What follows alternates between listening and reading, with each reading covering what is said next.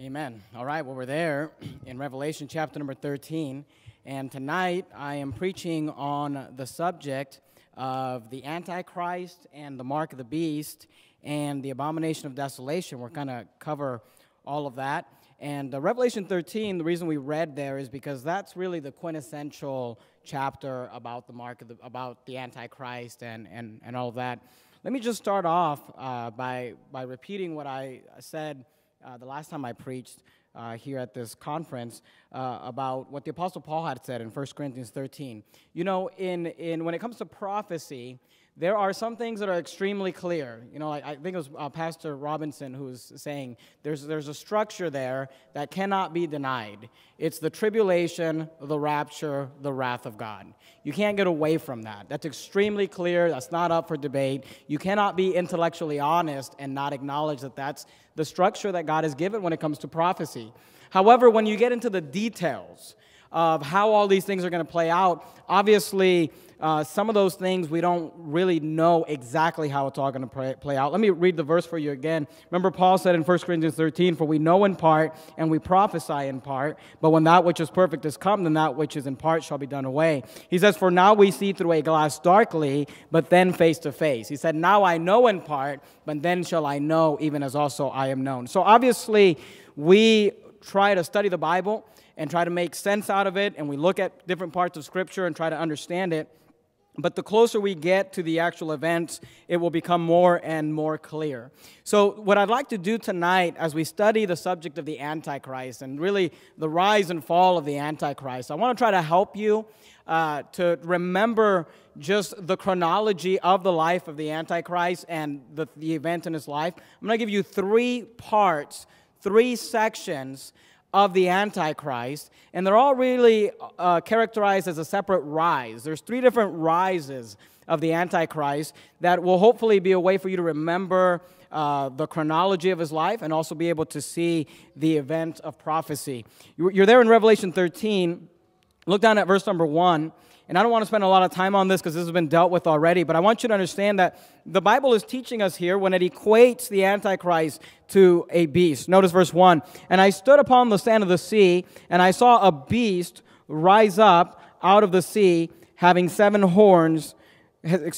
heads and 10 horns, and upon his horns 10 crowns, and upon his heads the name of blasphemy. And the beast which I saw was like unto a leopard." Now, we're being given these descriptions of a beast, but then we're told that he's like different types of beasts. And the idea here, and I'm not going to take the time to develop this tonight, but in Daniel, we are told of these different these world empires that have came through history, and they are described as different beasts. And when we get to Revelation 13, and we talk about the beast, you know, the Antichrist, he's described as basically compounding all of these. Verse 2, "And the beast which I saw was like unto a leopard." That matches Daniel chapter 7 and verse 6. "And his feet were as the feet of a bear." That matches Daniel chapter 7 and verse 5. "And his mouth as the mouth of a lion." That matches Daniel chapter 7 and verse 4. "And the dragon gave him his power and his seat and great authority." So I want you to understand that this government of the Antichrist is really just a continuation or a compounding of the world empires that have gone through history, because it has been Satan from the beginning who's been putting these people up and giving them power. And we understand that God is the one who ultimately allows them to rule, and the heavens do rule is what Daniel says, and God is in charge of all that. But it is the devil that props these people up. Look there at verse number 2 again, and you'll see that the government of the Antichrist is powered and enabled by Satan. Look at verse 2. "And the beast which I saw was like unto a leopard, and his feet were as the feet of a bear, and his mouth as the mouth of a lion. And the dragon," who's the dragon?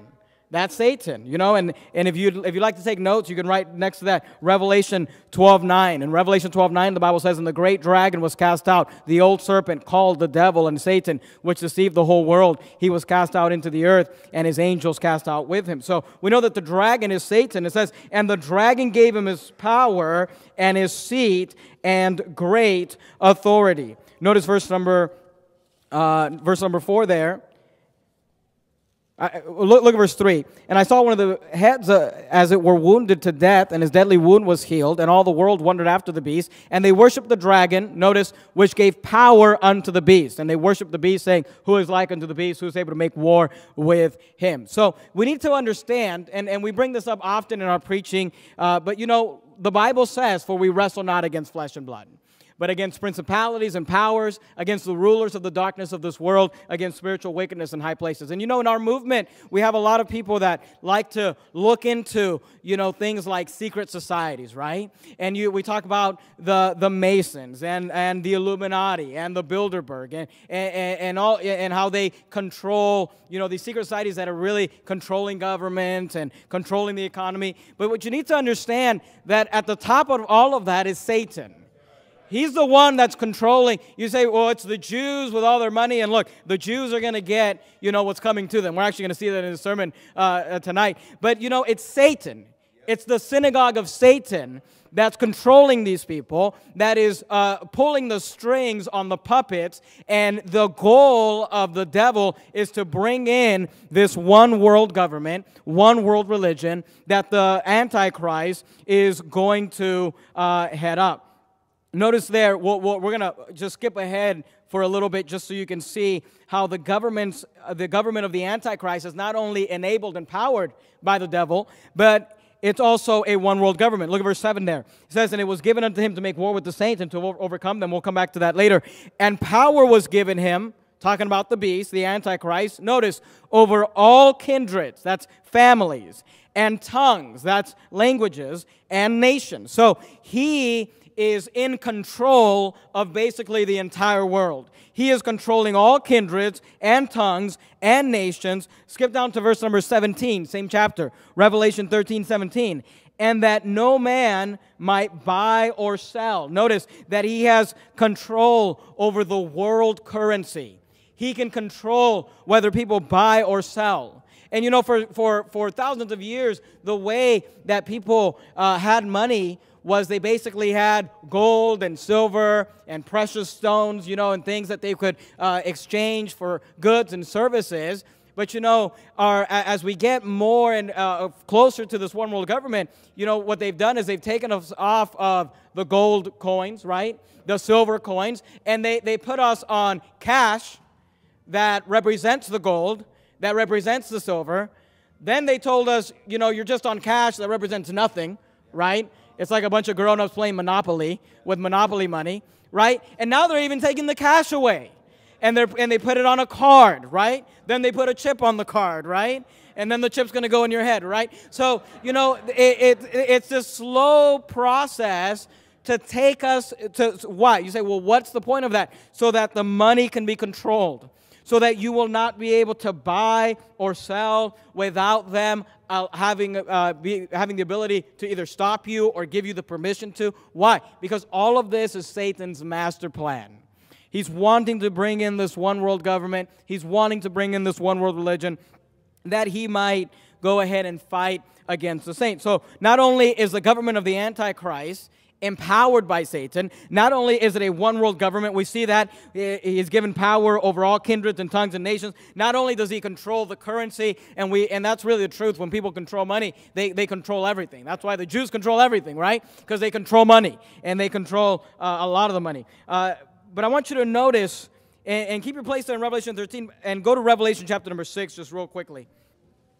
When it comes to this one-world government, how does this government come to pass? And here's what I want you to understand. The government of the Antichrist, that last beast, that compounding and continuation of the Babylon world system, the world empire, the one world government, one world religion, that government is a result of a world war. See, usually when people talk about the Antichrist, they talk about peace, right? And they talk about the league that he makes and the covenants that he makes. And all of that is in Scripture. But I want you to notice that the first time we are introduced to the Antichrist in the book of Revelation, what we are told about him is that he is going forth conquering and to conquer. Notice there in Revelation chapter 6 and verse 1, the Bible says, and I saw when the Lamb, that's the Lord Jesus Christ, of course, opened one of the seals. That's the first seal. And I heard, as it were, the noise of thunder, and of the four beasts saying, "Come and see." And I saw, and behold, a white horse. Now, I want you to notice that this is the Antichrist. Now, there's somebody else who comes on a white horse later on in the book of Revelation, and that's the Word of God, the Lord Jesus Christ, the King of Kings, the Lord of Lords. And it's not a coincidence that the Antichrist comes on a white horse. What you need to understand about the Antichrist, and what you need to understand about the devil, is that he's an imposter. You know, Satan is always trying to copycat what God does. The Lord has a perfect word, so Satan has his corrupt word. The Lord has an army of soul winners, so Satan has his army of Jehovah's false witnesses, right? You know, false Mormons out there. And you can go on and on. You know, he's always trying to copy God. And here we see that the Antichrist shows up on a white horse, and he that sat on him had a bow, that's a weapon, and a crown was given unto him. Notice, and he went forth conquering and to conquer. So the first time we see the Antichrist, he's in fight mode. He's in conquer mode. He's in war mode. Notice verse number 4, and there went out another horse that was red. I'm sorry, verse 3. We skipped verse 3. And when he had opened the second seal, I heard the second beast say, "Come and see."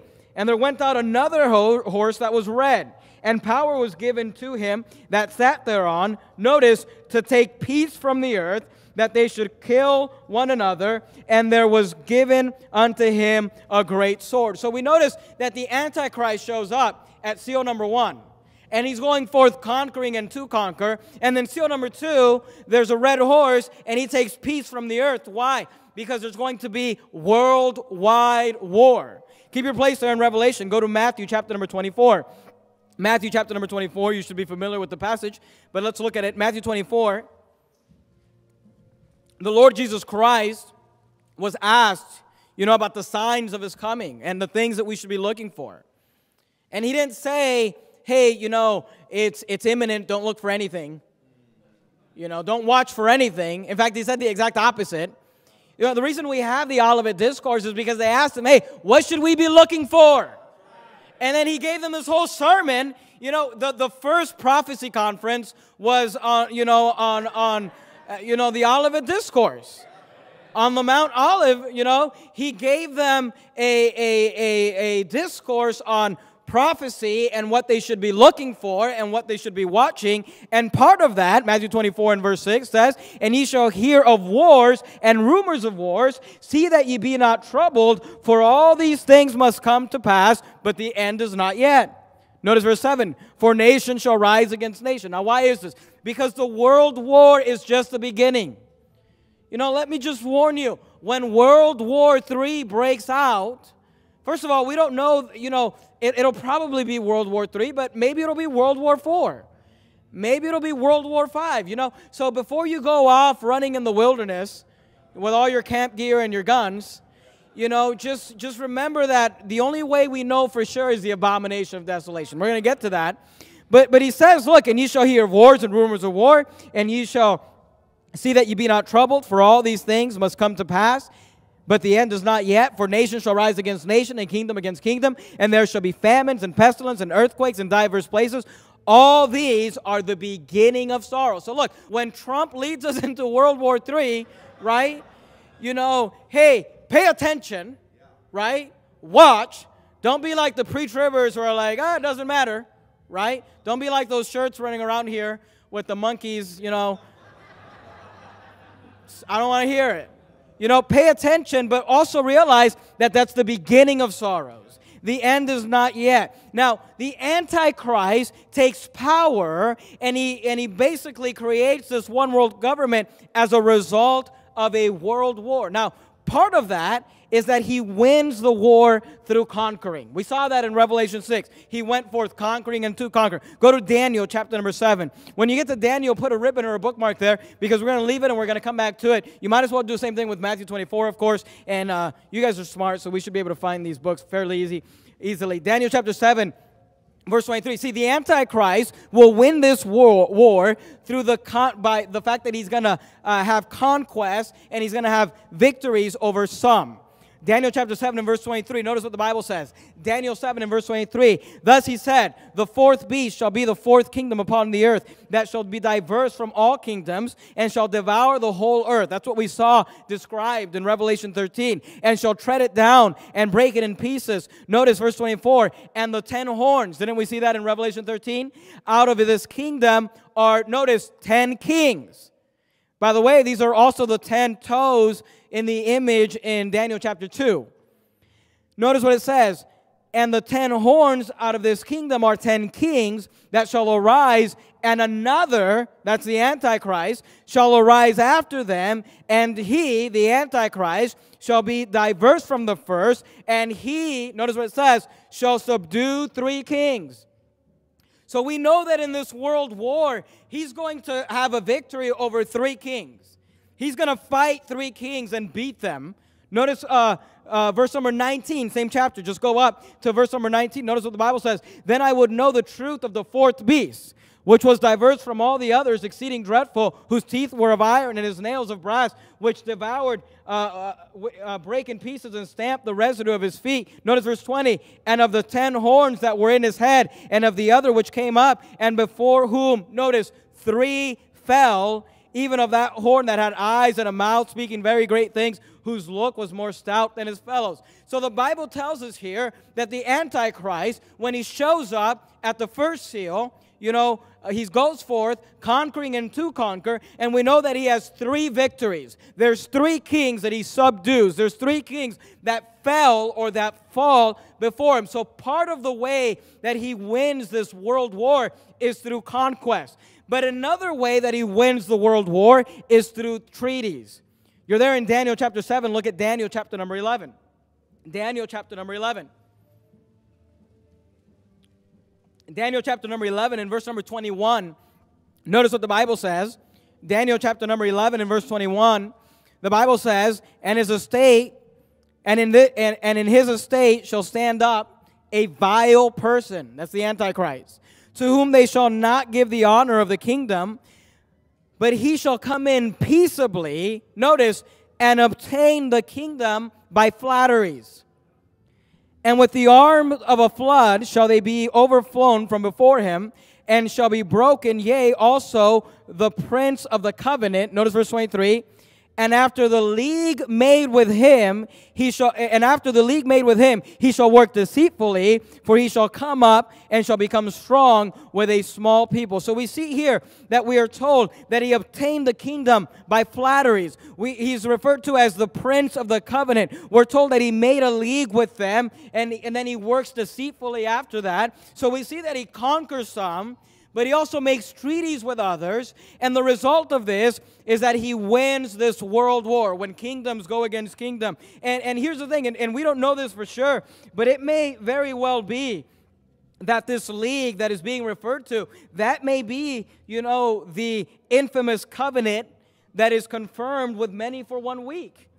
It may be that this covenant, and it may be, we don't know for sure, but it may be that this covenant has in that deal the rebuilding of the temple, because that would be at the beginning of the week, and we know by the time that we get to the midst of the week, they're already doing the sacrifices, and he's basically stopping that, which means they've been doing it for a while. So this, it may be that this league or this covenant that maybe ends that world war, that allows him to take power over the entire world, is that covenant that is at the beginning of Daniel's 70th week there. Daniel 9:27, and he shall confirm the covenant with many for 1 week. So, it's like Pastor Anderson said, and after the tribulation, World War I brought us the League of Nations, and World War II brought us the United Nations, and World War III may very well bring us the New World Order.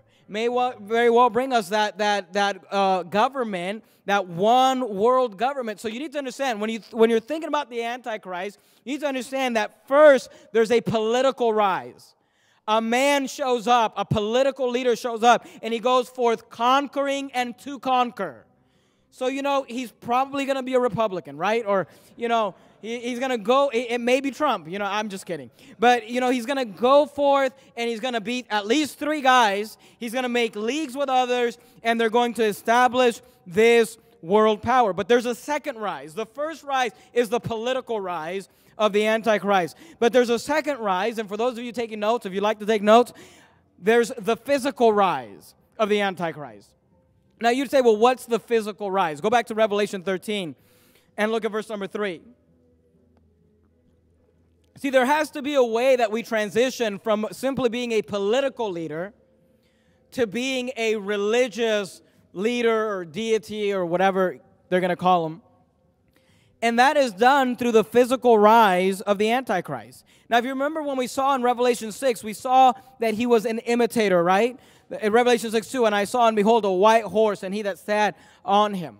He comes imitating Christ, copying Christ. And the Antichrist is going to imitate the Lord Jesus Christ at his greatest, act, which is the death, burial, and resurrection of Christ. You're there in Revelation 13. Look at verse number 3. Revelation 13 and verse 3, notice what the Bible says. And I saw one of his heads. This is the beast, the Antichrist. And I saw one of his heads as it were wounded to death. So notice the Bible tells us here that he takes a wound to the head. And, obviously we don't know for sure how this is all going to play out. Maybe it's going to be like a JFK assassination. But the guy, he's wounded in the head, and everybody thinks he's dead. In fact, they'll proclaim him dead. They'll say he's dead. And I saw one of his heads as it were wounded to death, and his deadly wound was healed.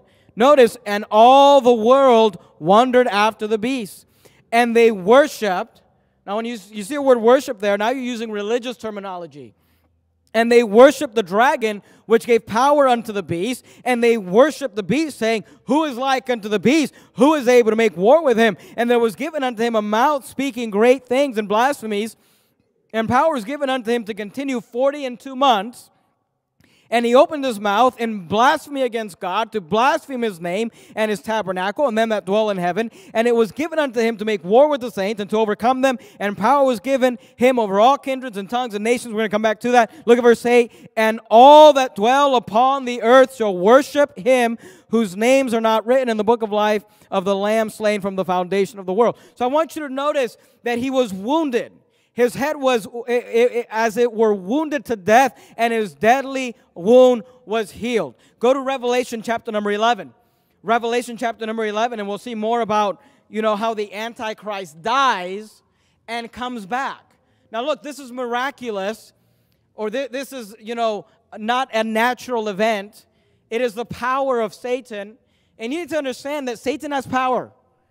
Satan is able to do these things, and that's why you shouldn't be impressed when these false prophets, maybe they do things and you think like, oh, wow, well, that was actually power. Well, Satan has power. The prophets of Baal, they really did think when Elijah, challenged them, they really did think they could bring fire down from heaven. They probably had done it before. We'll see here that the false prophet will do it at the end times, but this beast is wounded to death, as it were to death, and his deadly wound was healed. Look at Revelation 11 and verse 7. Revelation 11 and verse 7 says this, and when they shall have finished their testimony. We're kind of fast forwarding, so this is talking about the 2 witnesses, but I want you to notice what it says about the beast. The beast, notice what it says about it, ascendeth out of the bottomless pit. Now, what's the bottomless pit? That's hell. So he ascended out of the bottomless pit, shall make war against them, the 2 witnesses, and shall overcome them and kill them. Look at Revelation 17 and verse number 8.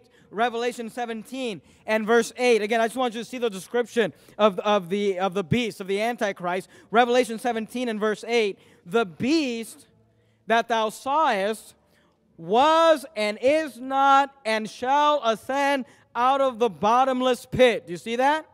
And go into perdition, and they that dwell on the earth shall wonder, whose names were not written in the book of life from the foundation of the world, when they behold, notice, the beast that was and is not and yet is. And whenever you see that terminology, that phrase, is not, in Scripture, it's used about people who have died or people who people think are dead. So here, the Bible is telling us he was and is not and yet is. It tells us that he ascended out of the bottomless pit. It tells us that he took a wound to the head, and it was a wound, as it were, wounded to death, and his deadly wound was healed. So I want you to understand that there's, first of all, a political rise to the Antichrist, where he goes forth conquering and to conquer. He conquers 3 kings. He makes a treaty. He makes a league. He establishes a one world government, eventually under a one world currency. But then there's a physical rise of the Antichrist. And he takes a wound to the head. You know, and the Bible doesn't spell this out for us, but I would imagine that they probably think he's dead for 3 days. And then he comes back, you know, quote unquote, from the dead. And you say, well, what is he doing? He's imitating Christ. He's coming on a white horse. He's pretending to be Christ. And I'm not saying that he's going to exactly say, you know, I'm Jesus Christ. But he's basically, that's what Satan's doing. He's trying to mock at it. Now, there's an importance here when it comes to the Antichrist before he takes the wound to the head and after he comes back, quote unquote, from the dead. And I want you to notice that. Look there in Revelation 17 again and look at verse 8. And the beast that thou sawest was and is not, and shall ascend out of the bottomless pit. I want you to notice this phrase, and go into perdition. Do you see that?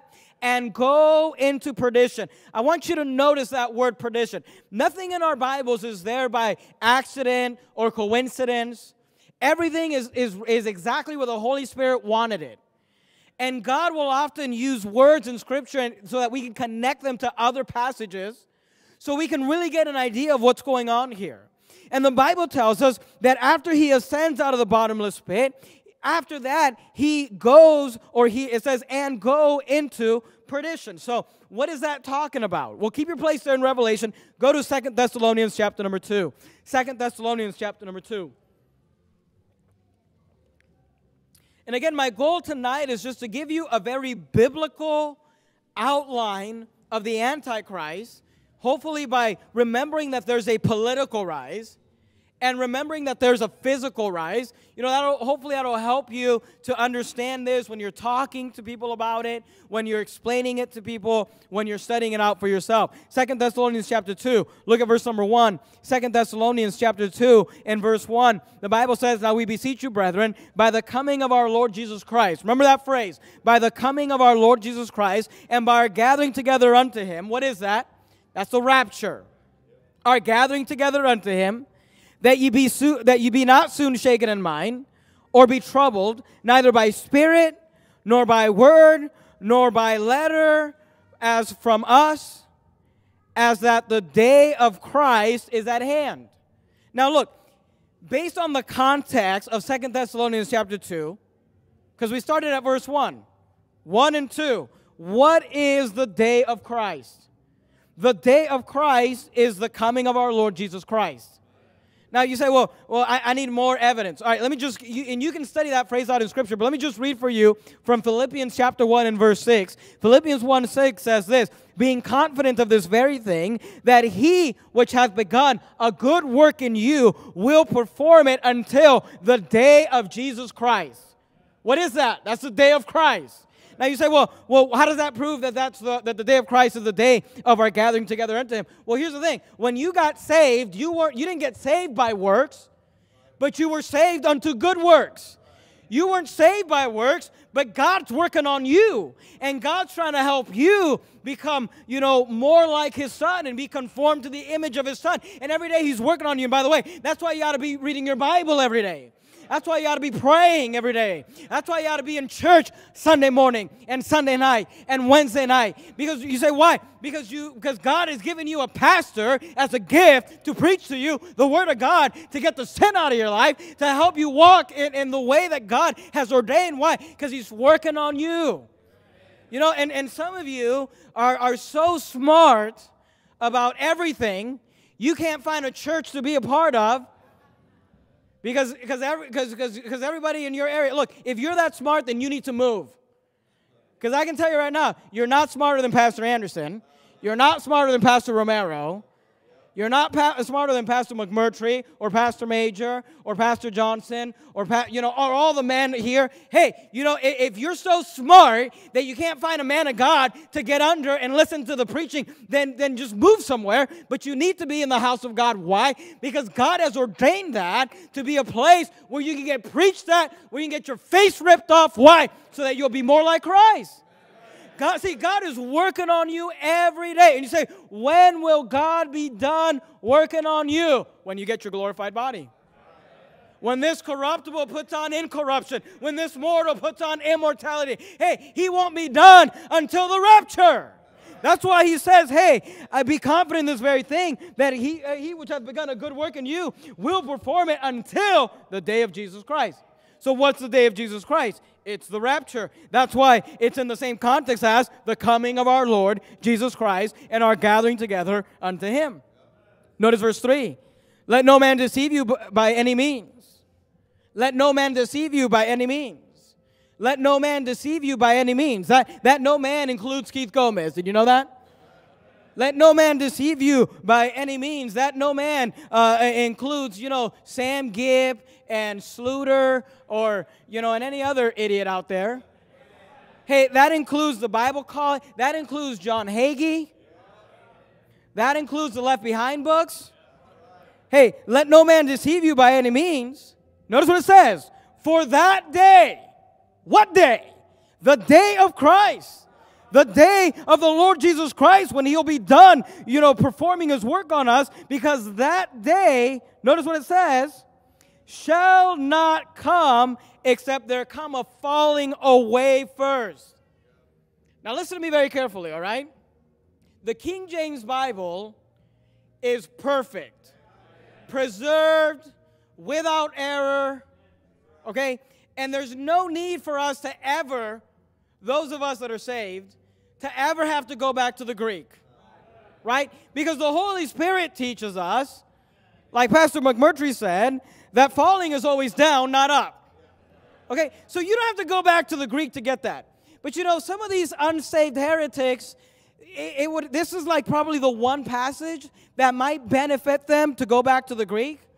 Because that falling away there is apostasia. All right? That's what's coming. The apostasy, the falling away, the people moving away from the truth of God. They're looking for men that'll make them feel good, that'll teach them lies, look, you say, I want an illustration of the falling away. Look at the average church in America today. They're not preaching the truth. They're not preaching the Word of God. They're not telling people what the Bible says. They're just telling people what they want to hear. So they'll put money in the offering plate. So that Joel Osteen can drive around in his nice vehicle. Look, let no man deceive you by any means, for that day shall not come. That means, you know what that means? That means that it can't happen at any moment. That means that destroys imminency. That day shall not come, except there come a falling away first, and that man of sin be revealed, the son of, what's the word? Perdition.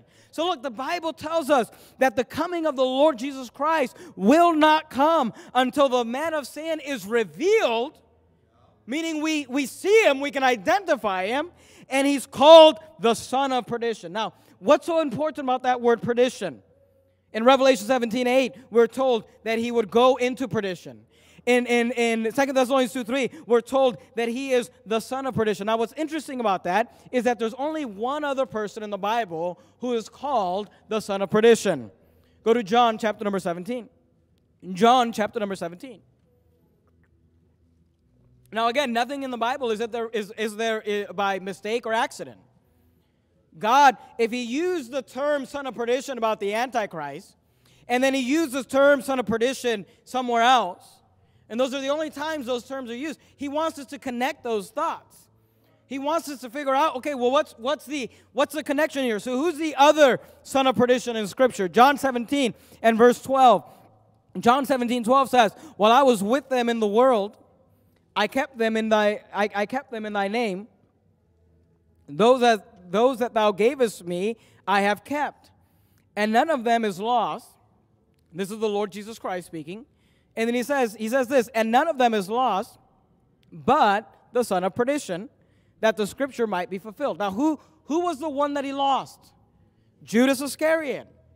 The only other person in the Bible that is called the son of perdition is Judas Iscariot. Other than that, the only other person that's called the son of perdition is the Antichrist, the beast. You say, well, what's the connection?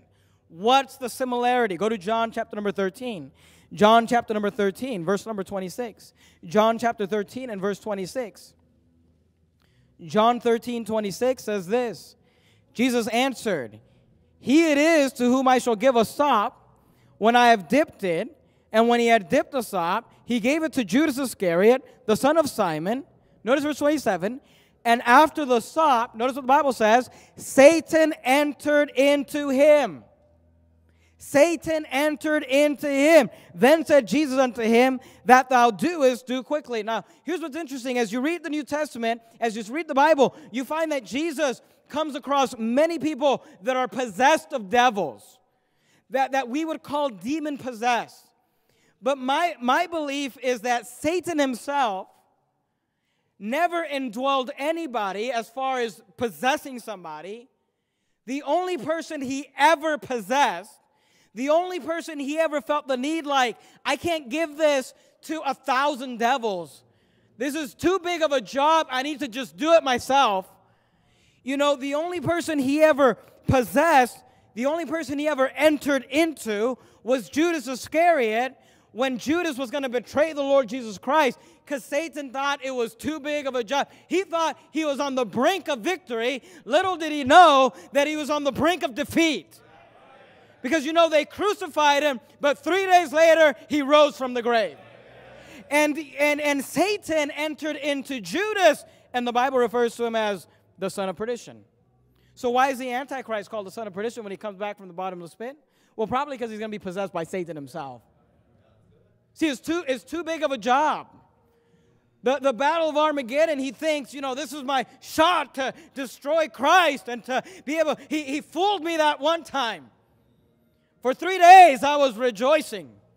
You know, but now he thinks, I've got another shot. I've got another chance. So the Antichrist, the Antichrist, has a political rise. He unites the world under a one-world government. He takes a shot to the head.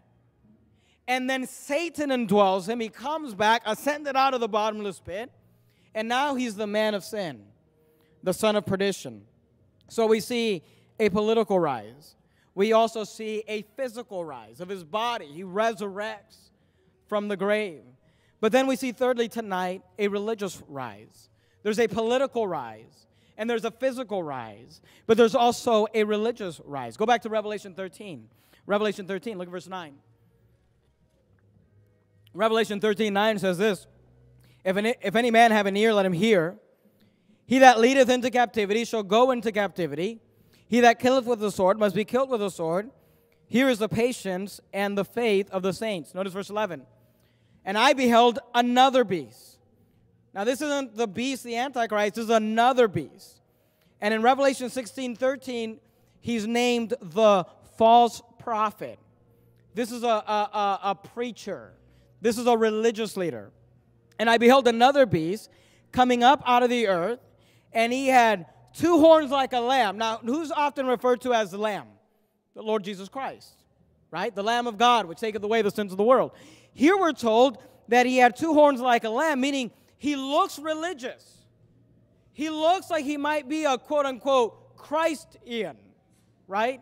He kind of looks like he might be connected to the Lamb, and he spake as a dragon, though. So when he opens his mouth, everything that comes out of his mouth is satanic. This is a religious leader. Notice verse 12. And he exerciseth all the power of the first beast, meaning he has access to the same power of the first beast before him, right? And what was the power of the first beast? The dragon. And we'll see that here in a second. And causeth, notice what it says. And causeth the earth and them which dwell therein to worship the first beast. That's the Antichrist. So you got the second beast causing the world to worship the first beast. Why? Whose deadly wound was healed. See, when the Antichrist dies and they declare him dead, and 3 days later he resurrects from the grave, then this other beast, this religious leader, comes on the scene and he says, hey, this is God. This is the Son of God. This is deity. This is someone who we should worship. That's why verse 12 says, and he exercised all the power of the first beast before him, and he caused the earth and them which dwell therein to worship the first beast whose deadly wound was healed. Notice verse 13. And he doeth great wonders, so that he maketh fire come down from heaven. So notice Satan can do wondrous things like that. It says that he causeth fire to come down from heaven on the earth in the sight of men, and deceive them that dwell on the earth by the means of those miracles which he had power to do in the sight of the beast, saying to them that dwell on the earth that they should make an image to the beast which had the wound by a sword and did live. So look, this false prophet is going to be performing miracles, is going to be making fire come down from heaven.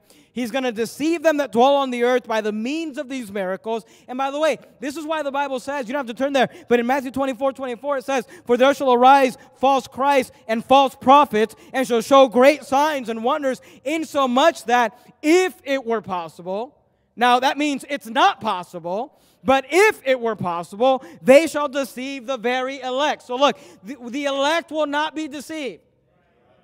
Let me give you some hope for the pre-tribbers. By the time the Antichrist shows up, they'll figure it out. I mean, it'll probably be about 3 seconds before their head gets chopped off. But you know, the last thought that'll go through their heads right before they, end up in heaven, the last thought that's going to go through their heads is going to be like, he was right. That guy was right. I thought he was crazy the whole time. If it were possible, so they shall deceive the very elect. Now look, this is just my opinion, and I can't prove this to you from the Bible. But this false prophet, I believe, has to be a religious leader that has a world stage. Now obviously we don't know who that is, and we don't know who that could be. If I had, and this is my personal opinion, I could be wrong about this, so, I'm not trying to argue with you if you got a different thought on this, but my personal opinion is that it's probably going to be a pope. And the reason for that is because even if you take the most famous religious leader in America today, Joel Osteen, he's still like the Joel Osteens or the Rick Warrens, the Bill Hybels, they still don't have the clout that someone like the Pope has. I mean, when the Pope shows up in your country, the president meets with them, And here's the thing, the Pope for a long time has seemed like he's just not, not connected or whatever.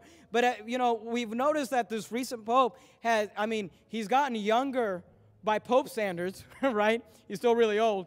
But, he's gotten younger by Pope standards. But he's more appealing to young people.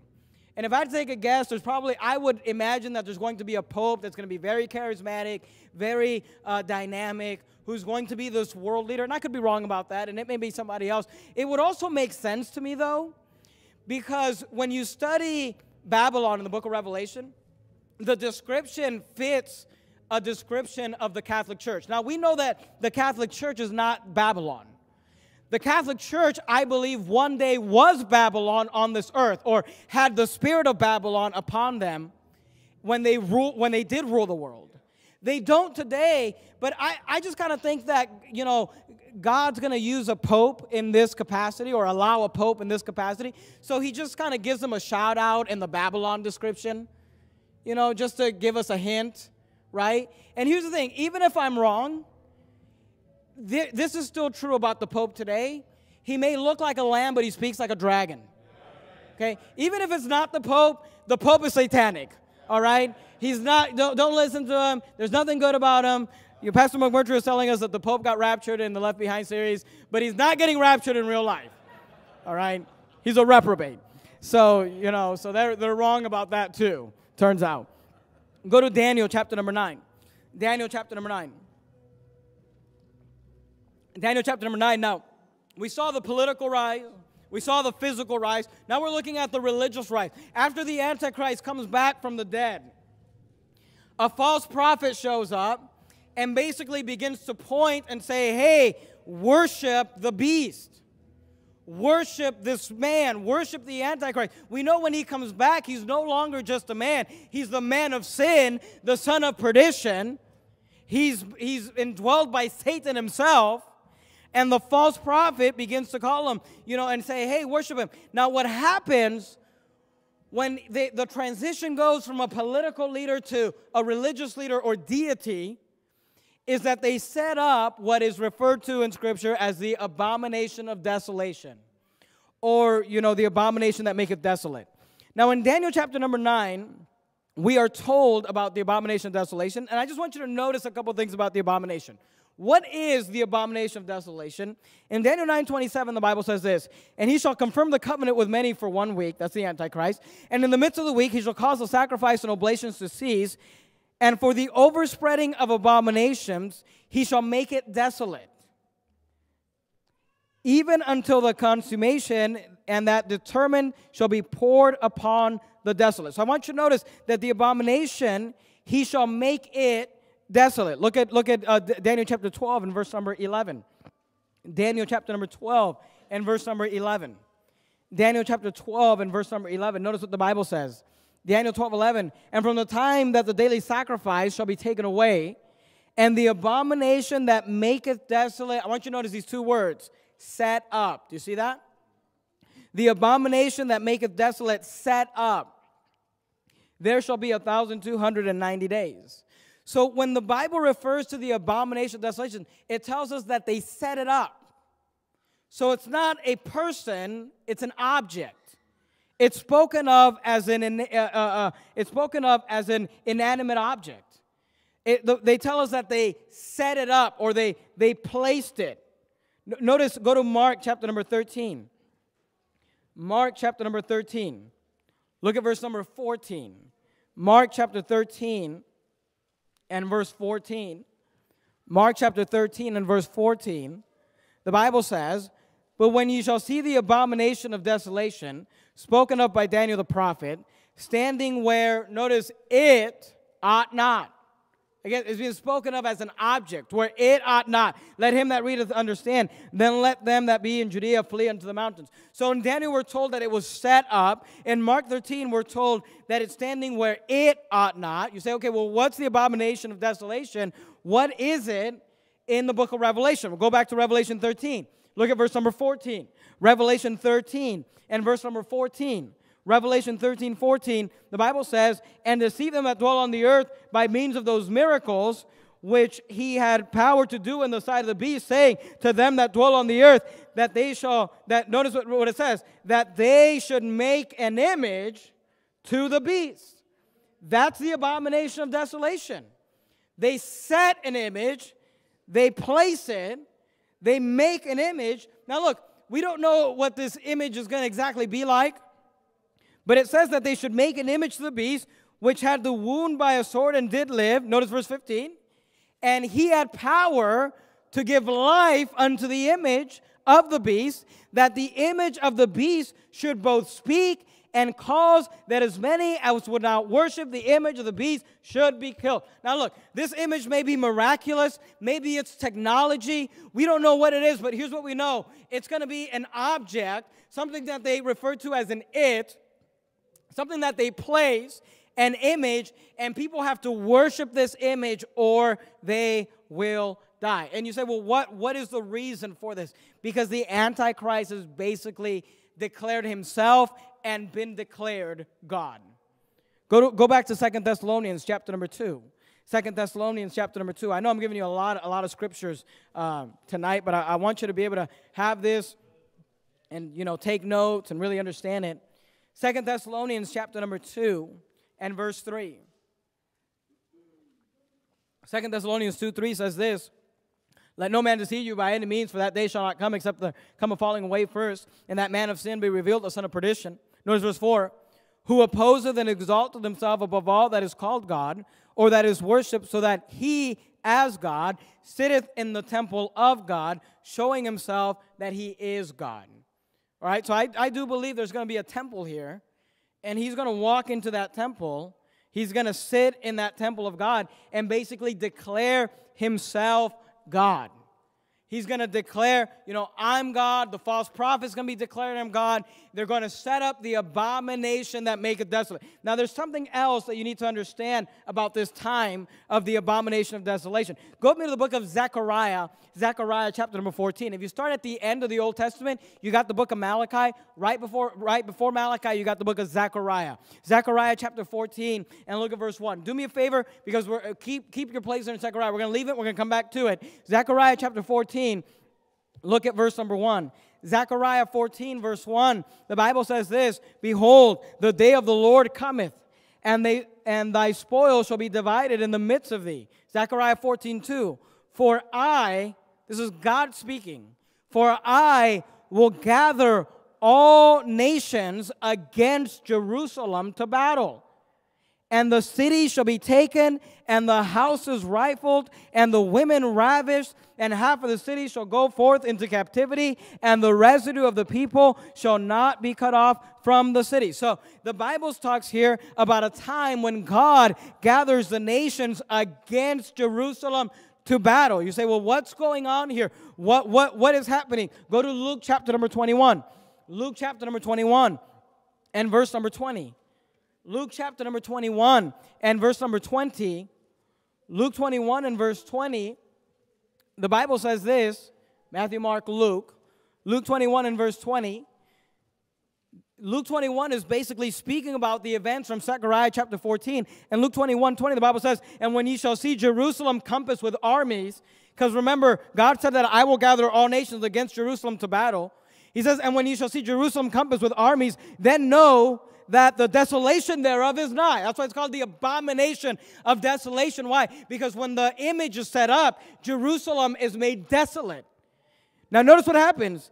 Then know that the desolation thereof is nigh. Then let them which are in Judea flee to the mountains, and let them which are in the midst of it depart out, and let not them that are in the countries enter thereinto. But these be the days of vengeance, that all things which are written may be fulfilled.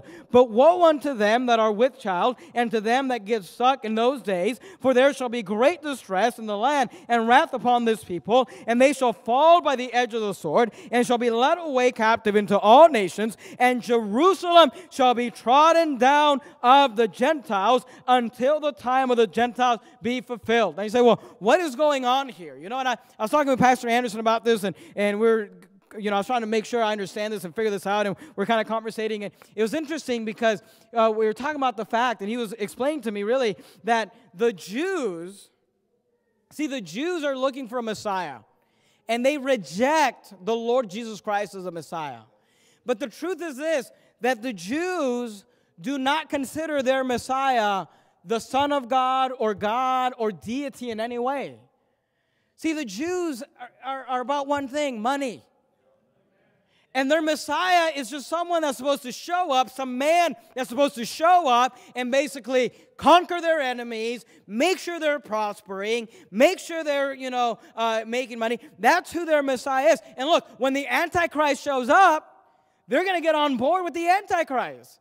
They're probably going to make a covenant, build a temple. The Antichrist is going to be their buddy, their best friend. They might even acknowledge him as Messiah and say he's taking care of us. We're prospering. Things are going well. But look, when he's declared God, they're probably not going to go along with that, because they think the Messiah is just a man, like a King David that's going to bring glory back to their nation, but he's going to die like any other man. And they're probably not going to be okay with the fact that he's declaring himself God, and then the Antichrist is going to basically turn on them.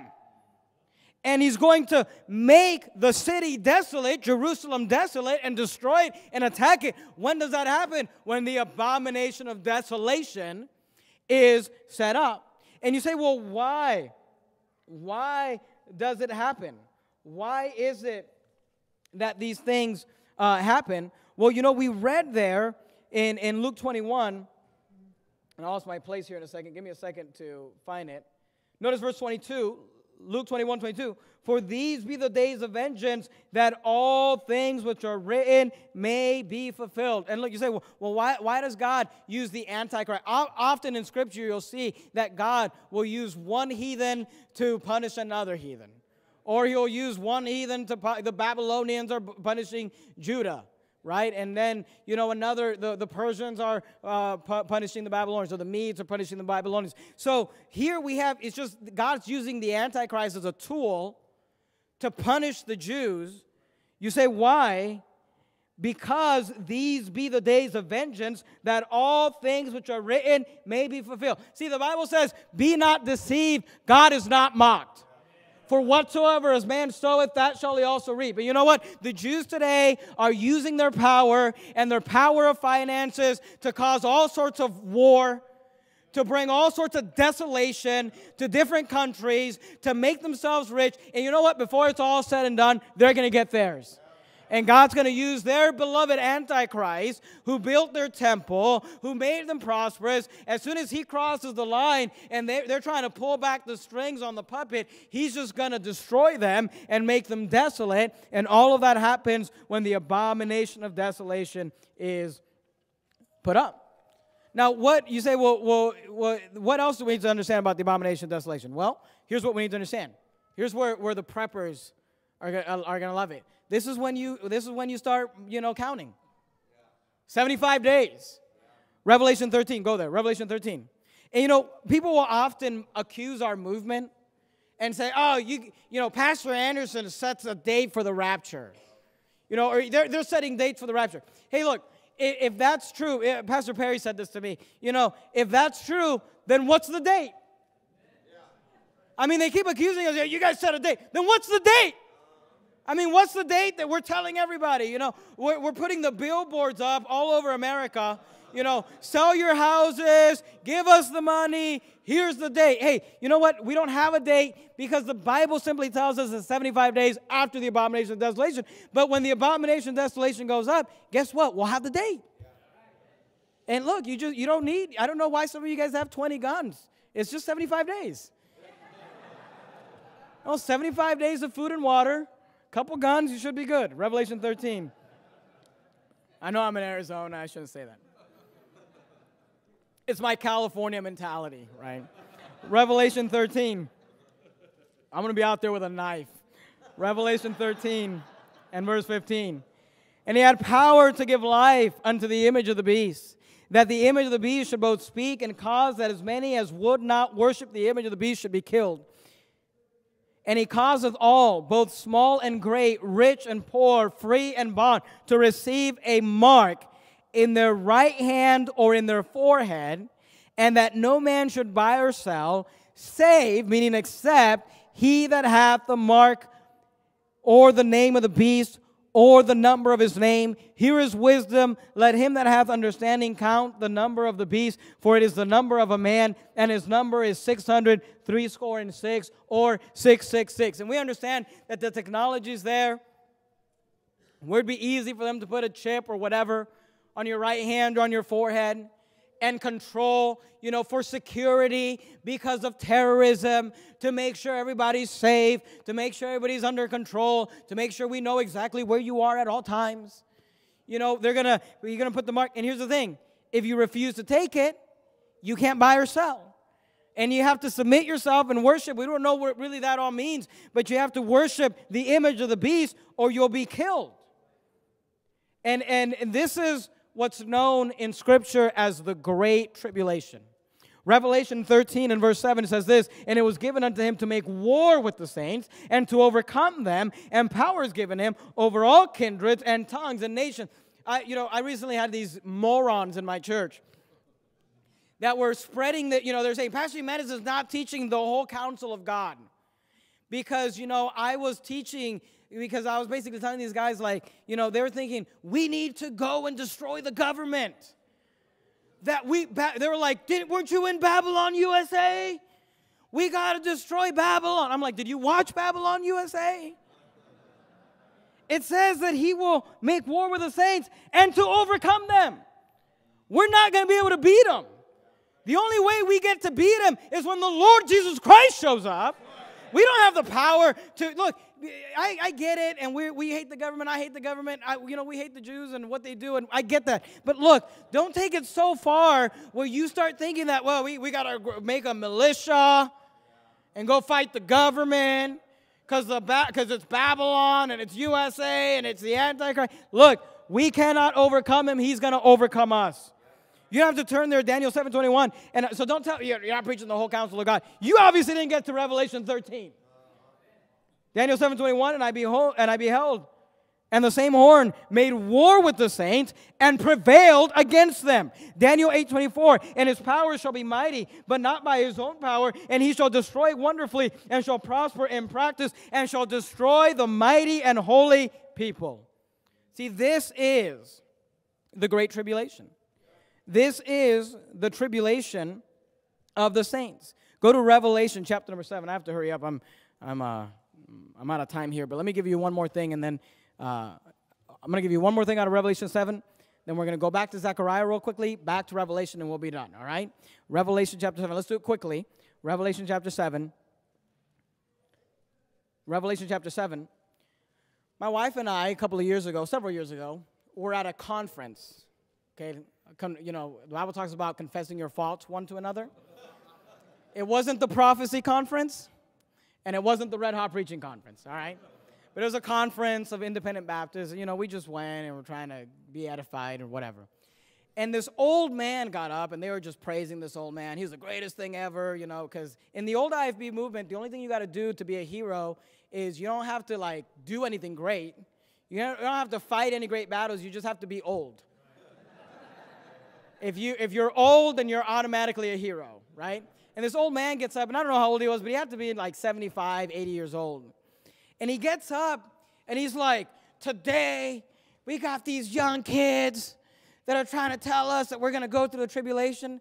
And I was like, hey, he's talking about me. And he's like, these young bucks, they don't know what they're talking about. And he was preaching about the hope of heaven and the hope of the rapture. And he said, let me tell you about the rapture. And he said, take your Bibles and go to Revelation chapter 7. And I was like, wait a minute. That is the rapture. And I was like, man, is this guy going to preach the rapture? Like, wow, praise the Lord. Maybe this guy should be a hero, right? No. Revelation 7. He gets to Revelation 7. He starts reading in verse number 9. And the Bible says this. After this I beheld, and lo, a great multitude, which no man could number, of all nations and kindreds and people and tongues, stood before the throne and before the Lamb, clothed with white robes and palms in their hands. And he said, you see this?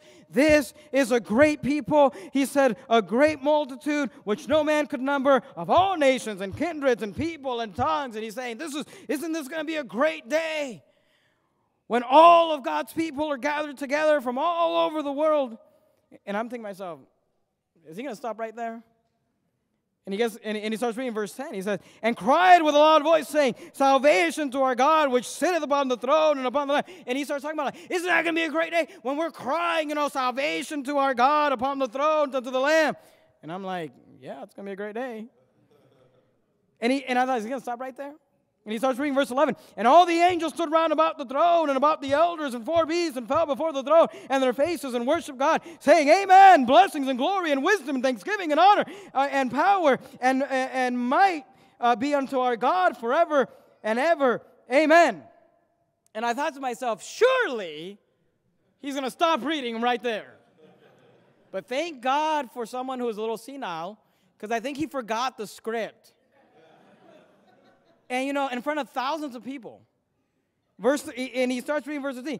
And one of the elders answered, saying unto me, what are these which are arrayed in white robes? And whence came they? And by then he's all wound up, so he's preaching it real excited. And I said unto him, sir, thou knowest. As I was preaching it, and he said to me, these are they which came out of great tribulation. And then he stopped. And seriously, like, it dawned on him for the first time.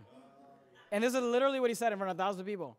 He said, well, even though it says great tribulation, we just have to have faith that God's not going to make us go through the tribulation. Amen? and thousands of IFBs, amen! And I was just like, good night. But you know what? He was right. Because the rapture is Revelation chapter 7. And they do come out of great tribulation. And if the rapture is not Revelation chapter 7, then show me where it is in the book of Revelation. It's not in chapter 1. It's not in chapter 2. It's not in chapter 3. It's dead sure not in chapter 4. It's not in chapter 5. It's not. Chapter 6 is prophecy. It's all tribulation. Where's the rapture? And then they'll say, well, there is no rapture in the book of Revelation. You mean to tell me that God wrote a book about end times and forgot the main event? I mean, the main thing, the rapture's not in the book of Revelation. No, it is in the book of Revelation. It's in chapter number 7. It's the great multitude that comes out of all nations and kindreds and tongues and people, and they come out of great tribulation. Because, you know, the Bible teaches the structure is chapter 6, tribulation, chapter 7, the rapture, chapter 8, the wrath of God. Well, we're not appointed unto wrath. Amen. Never said we were. It's the great tribulation. It's when the Antichrist sets up his one world government, one world religion, where he's God, where he's in charge. They set up the abomination of desolation. He makes Jerusalem desolate, and he begins to persecute Christians and to make war with the saints and to kill them. And that's right before the rapture. Zechariah chapter number 14, go back to it. And of course, you know the famous passage of Matthew 24, immediately after the great tribulation of those days. Zechariah 14. Let me just end with this. Because we talked about the three rises of the Antichrist, right? There's a political rise. He establishes a one world government after a world war. He conquers some. He makes a league with others. He becomes the one world power. Then there's a physical rise. He takes a wound to the head. They declare him dead. He comes back as the man of sin, the son of perdition, ascended out of the bottomless pit. Satan himself is indwelling him. The false prophet creates an image, says we need to worship the beast. They give a mark. If you worship the beast, if you don't worship the beast, you can't buy or sell. You don't take the mark. They put you to death. The great tribulation. In Zechariah chapter 14 and verse 13, the Bible says this. Let's talk about, just real quickly, the fall of the Antichrist. How does he fall? And praise God that he falls. Zechariah 14 and verse 13, the Bible says this. Then shall the Lord go forth and fight against those nations as when he fought in the day of battle. Now, keep in mind, he's not fighting against those nations to protect Jerusalem. He's the one that gathered the nations against Jerusalem. So we're fast-forwarding here from the abomination of desolation. We're fast-forwarding, the wrath of God to the second coming, to the battle of Armageddon. That's all of that is considered the second coming. Obviously, we know the rapture is the second coming, according to Scripture. Zechariah 14:3. Then shall the Lord go forth and fight against those nations, as when he fought in the day of battle, and his feet shall stand in that day upon the Mount of Olives. Now, isn't it interesting that when Jesus gave his famous discourse on end times, he gave it on the Mount of Olives? Yeah, an interesting thought that as they were on the Mount of Olives, the disciples come and they say, hey, what is the sign of thy coming? And he says, well, it's kind of funny that you asked that question. Let me tell you a story. In Zechariah 14:4, and his feet shall stand in that day upon the Mount of Olives, which is before Jerusalem on the east, and the Mount of Olives shall cleave in the midst thereof toward the east and toward the west, and there shall be a very great valley, and half of the mountain shall remove toward the north, and half of it toward the south. I mean, could you imagine this day? And I don't really understand how this all works, but you could imagine a day as we read in Revelation 19. In fact, go there, Revelation 19, and verse number 11, where it says, and I saw heaven open, and behold, a white horse, and he that sat upon him was called Faithful and True, and in righteousness he doth judge and make war. And could you imagine when we see the Lord Jesus Christ, and we're coming behind him as his army, and he comes, and I don't know how this is all going to play out, but he comes out on that horse, and then the Bible tells us that his foot, I imagine he gets off the horse, and his foot, in midair, and his foot touches the Mount of Olives, and the mount splits in half. Could you imagine that day, to see that happen? To see the Lord come in great power and glory. Verse 12, Revelation 19, and his eyes were as a flame of fire, and his head were many crowns, and he had a name written that no man knew but he himself, and he was clothed with a vesture dipped in blood, and his name is called the Word of God. And the armies which were in heaven followed him upon white horses, and clothed in fine linen, white and clean. And out of his mouth goeth the sharp sword, and with it he shall smite the nations, and he shall rule them with a rod of iron, and he treadeth the winepress of the fierceness and wrath of Almighty God. And he hath on his vesture and on his thigh a name written, King of Kings and Lord of Lords. And I saw an angel standing in the sun, and he cried with a loud voice, saying to all fowls that fly in the midst of heaven, Come and gather yourselves together unto the supper of the great God, that ye may eat the flesh of kings, and the flesh of captains, and the flesh of mighty men, and the flesh of horses, and of them that sit on them, and the flesh of all men, both free and bound, both small and great. Isn't it funny how God declares a victory before the battles happen? And I saw the beasts and the kings of the earth and their armies gathered together to make war against him that sat on the horse and against his army. And the beast was taken, and with him the false prophet that wrought miracles before him, with which he deceived them that had received the mark of the beast and them that worship his image. And both were cast alive into a lake of fire, burning with fire and brimstone. And the remnant were slain with the sword of him that sat upon the horse, which sword proceeded out of his mouth. And all the fowls were filled with their flesh. So you see, when we say, hey, I read at the end of the book, we win, it's true. So when you see the one world government begin to form, when you see the world's currencies begin to merge, when you see, the great falling away, don't get discouraged. Hey, realize that maybe we're just at the beginning of sorrows, but our redemption draweth nigh. And we are on the winning side.